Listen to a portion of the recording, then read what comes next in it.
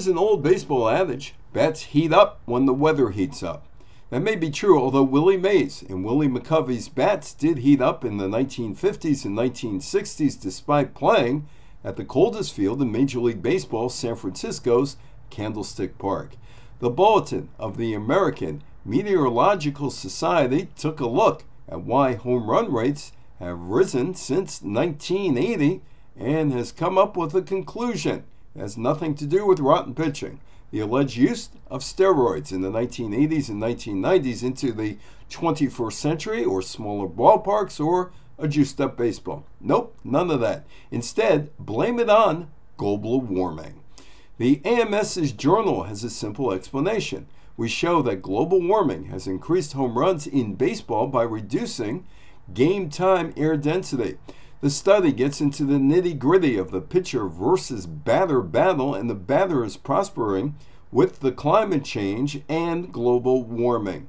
The study analyzed more than 100,000 games played between 1962 and 2019. A deeper analysis of recent data provided by StatCast, the system of high-speed cameras installed in MLB stadiums that track data on every fly ball, allowed the researchers to effectively control for the skill of the batter and hitter.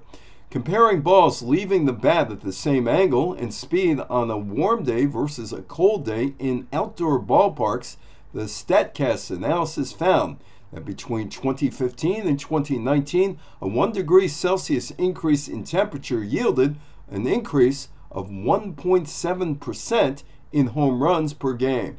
Just from ballistics, we know there's going to be less drag on the baseball on a warm day. Climate scientist and Dartmouth geography professor Justin Mankin, senior author on the study, explained, there's a really good physical relationship at work here.